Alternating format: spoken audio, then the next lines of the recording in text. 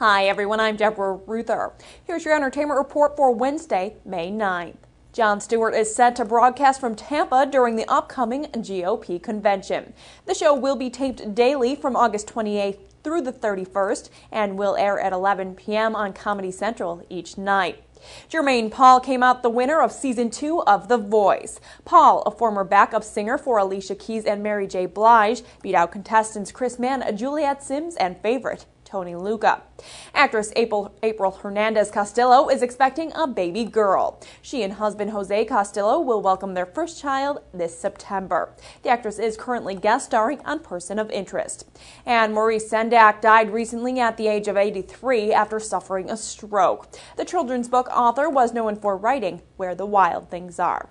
That's your entertainment report for Wednesday, May 9th. I'm Deborah Ruther. Stay logged on to rttnews.com for all your entertainment headlines.